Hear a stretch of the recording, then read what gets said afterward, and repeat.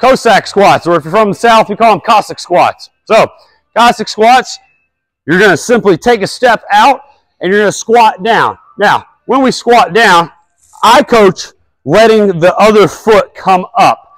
There's some debate about it. Quite frankly, I don't care. It doesn't matter to me, because what we're doing is we're trying to stretch the adductor here. And we're trying to load this leg laterally. Then we'll come back. It's okay to let it come up. And that is how you do a Cossack or Cossack squat, depending on where you live.